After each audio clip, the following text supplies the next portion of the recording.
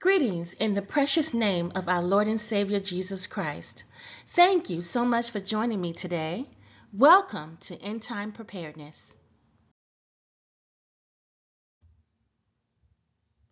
Let's begin with a few biblical-based scriptures, lest Satan should get advantage of us, for we are not ignorant of his devices. That's found in 2 Corinthians chapter 2, verse 11.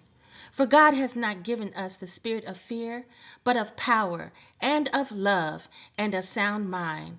That's found in 2 Timothy chapter 1, verse 7. And behold, I am the Lord, the God of all flesh. Is there anything too hard for me? That's found in Jeremiah chapter 32, verse 27. The purpose of these sessions is to educate, empower, uplift, and to provide end-time tools to assist in navigating our new, fast-paced, and ever-changing world. The mission is to obtain knowledge and be aware of options in preparing for disasters and emergency situations. There will be four sessions out here, one on water, food, hygiene, and energy. I may add additional sessions, but it is as the Lord leads. In this session, you will obtain information on hygiene, individual and family needs, and ways to improvise. So I want to give a quick disclaimer that I am not a professional prepper. This information was gained through research and the revelation given to me by our Lord and Savior Jesus Christ. So I ask that you please take the information that you will obtain, pray about it, ask God how to proceed forward, and I know that He will direct your path on what is right for you and your family. Water is one of the baseline items people use for their hygiene methods. You will need to use your stored water for your hygiene purposes. So to prepare, if you have room, store a gallon or two of water underneath your bathroom sink. The bathroom is one of the main rooms in which people use to do their hygiene in. So just in case, it will be good to have some water there at your disposal. So I'm going to go over two methods in which you can utilize to have hot or warm water for hygiene. There are many other things out there, but this is all just suggestive. So we're going to go over the first one, which is the insulated double-walled thermal pot. You can also use the thermal mugs or thermal bottles, those things that you use to put your hot or cold beverages in, and typically it will keep it at temperature for 12 to 24 hours. So the scenario is you get up, there's no electricity. So you warm up your water however you're going to warm it up, whether you're going to use a camping stove or whatever, you warm up your water. And let's say you do your hygiene and you have water left over. You can take that extra water that's still already warm or hot and pour it into the thermal pot, the thermal mugs, the thermal bottles, and like I said, it'll keep it at temperature for 12 to 24 hours. So that's one way that you can use so you don't waste your energy. You can conserve energy in a way by just reusing that water that you don't have to reheat again. Another way, this here is called a Coleman camp shower. So what it does is basically you take it and you hang it directly in the sun. So it could be like at a window or something. And what happens is the rays from the sun comes and it heats up the water in that particular bag. That bag holds up to about 5 gallons of water. So that's solar energy. Nothing, you don't have to do anything, just buy the bag and you're getting energy for free just to have hot water for hygiene purposes. So these are just suggestive, as I said before, and a couple of things that you can use for your hygiene purposes for you and your family. When maintaining your hygiene and keeping your body clean, remember that female hygiene wipes, men hygiene wipes, adult bathing wipes, and lastly baby wipes are most cost efficient and very useful. They sell these singular and they also sell them in bulk. Keep in mind that the good thing about wipes is because they come already wet and they're easily disposed of, so you would not have to use your stored water in order to maintain your hygiene. These wipes will do just fine.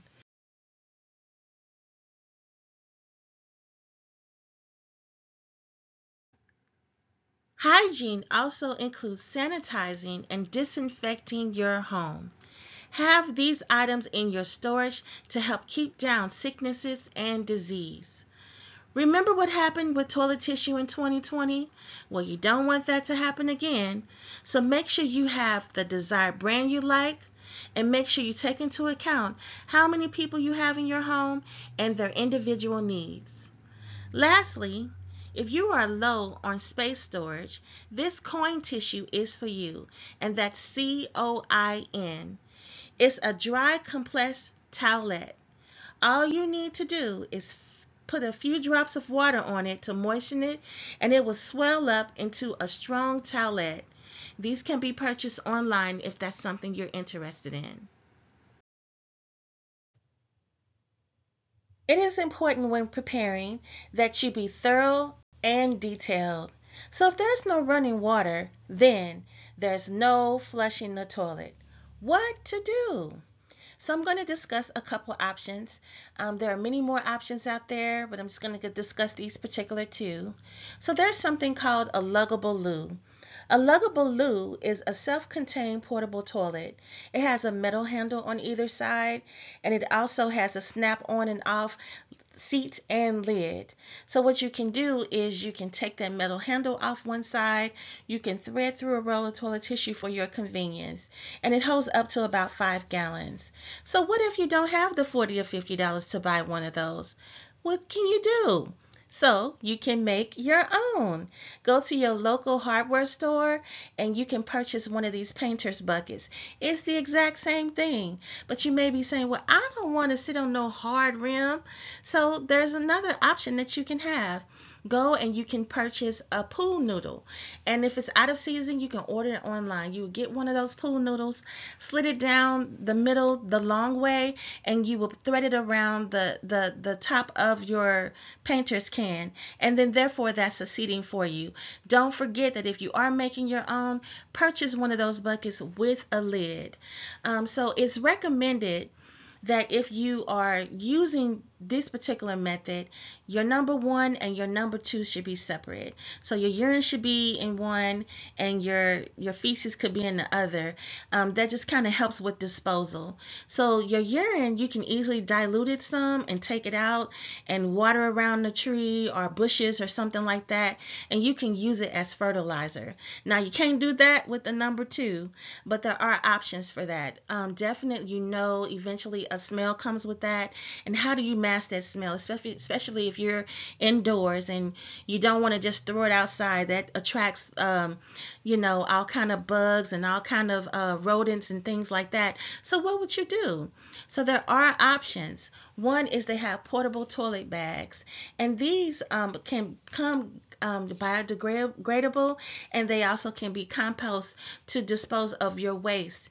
And if you don't have that, you can just simply use a kitchen liner, the grocery store bags, whatever it is that you would need to catch it. There are options for that. So also to mask the smell, there are several things you can do.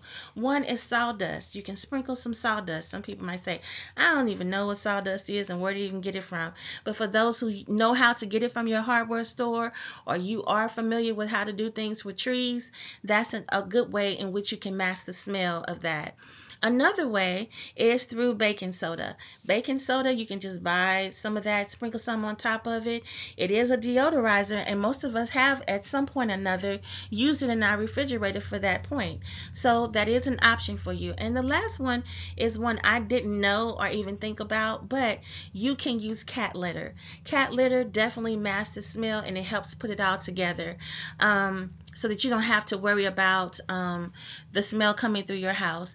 And you can take that, you put it outside in your local trash, in your trash bin, or I believe if you're trying to bury things, I think they said it has to go down so far.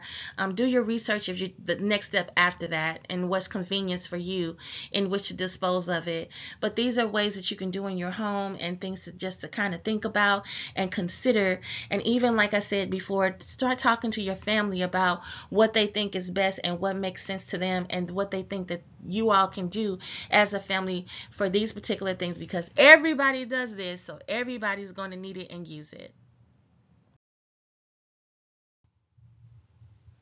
The next few slides you're going to see are just FYI slides, things for you just to remember. As I said, it's good just to be detailed. Remember that when you get up in the morning, what I did is I got up in the morning and I just took a pen and paper with me, and everything I did, I wrote it down. Everything I used, I wrote it down. People in my household, the same thing, things that they use, I wrote it down to make sure that I did not skip a step.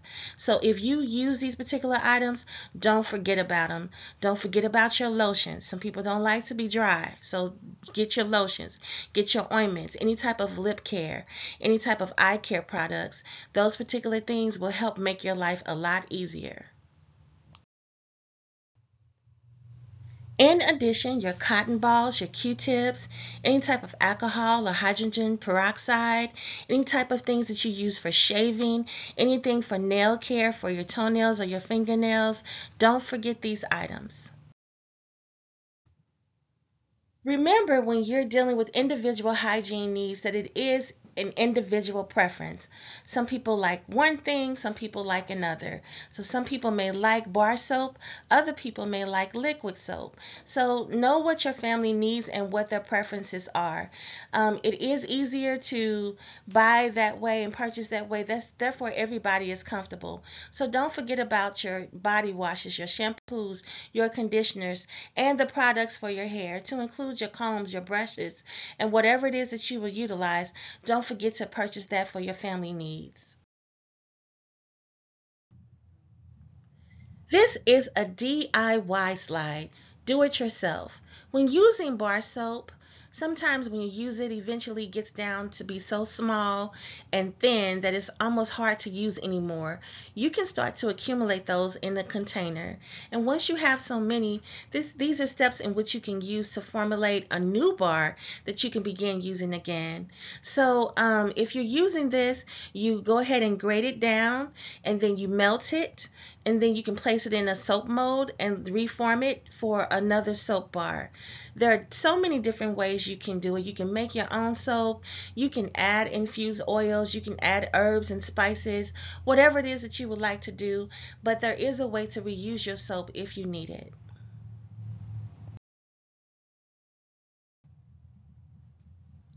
It is also important to remember that when you are in this particular situation where it's a grid down, there's no electricity, or you have to stay in your house for a while, cleaning is very important. So you want to make sure you have your paper towels on hand, your rags on hand, and other cleaning things for your personal needs.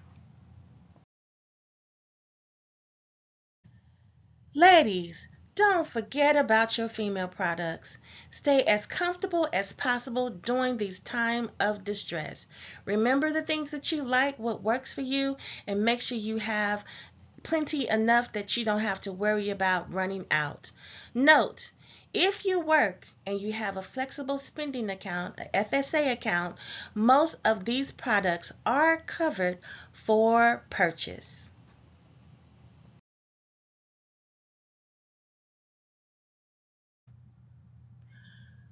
Your oral health is also a part of your hygiene. So don't forget about your toothbrushes, whether soft, medium, or hard bristles, whether they need to be charged or are battery operated. If they do need to be charged, have a way in which you will need to charge them. And if they are battery operated, make sure you have extra batteries. Don't forget about your toothpaste, your mouthwash, and the different needs such as floss and different things that you would need to clean your teeth. If you didn't know, baking soda also is a way in which you can use to brush your teeth and get them clean. It doesn't taste the best and it does not freshen your breath, but it will clean your teeth. You shouldn't swallow it, but it will clean your teeth. And also coconut oil. Coconut oil has many benefits. You can use it for your oral health. So go ahead and do your research and look it up and see how coconut oil can assist you and your family.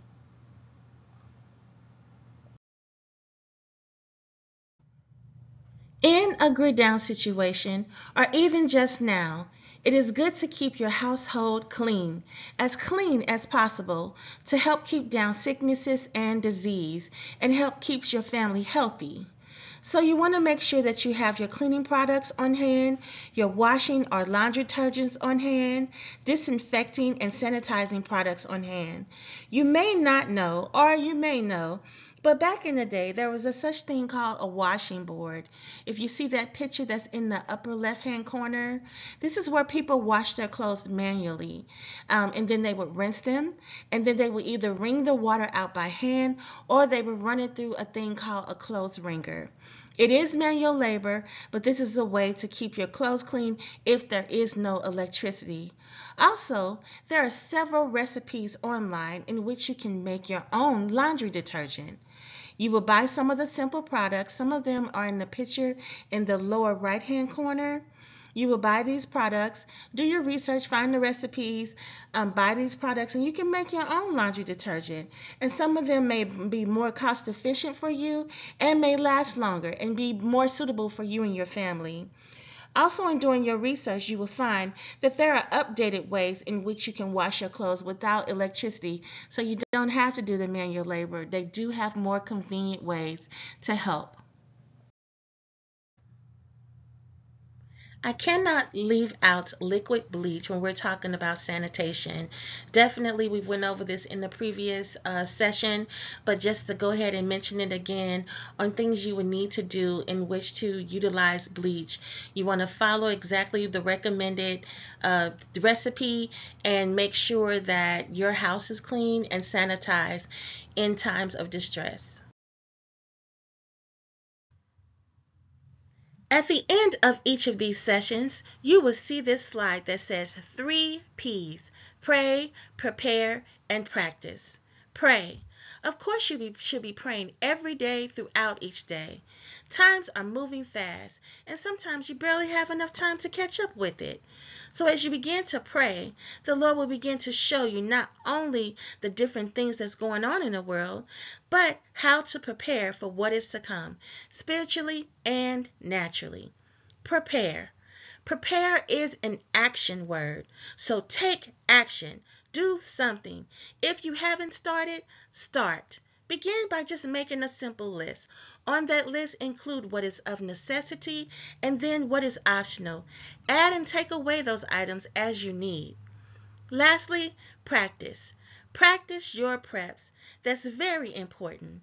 In times of disaster, you will not have the time to break open the box and try to read the instructions. So practice now. Know what it does, know where you stored it, and know how to use it. Also, include your family in all of this. Your family should be included when you are praying, when you are preparing, and when you are practicing. And this includes your children. Know that a day may come where food and water may be scarce.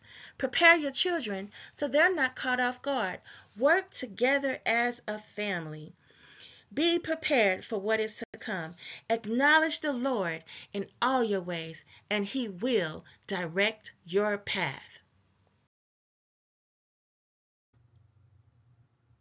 My God will supply all your needs according to his riches and glory by Christ Jesus. That's found in Philippians chapter 4, verse 19. I wanted to encourage you just not to be overwhelmed by the information that's provided in these sessions.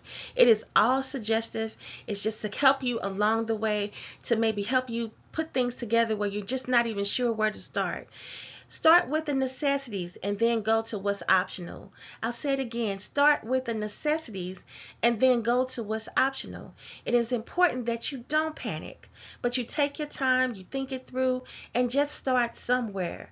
And not to delay or to defer, but just to push forward and start doing something today.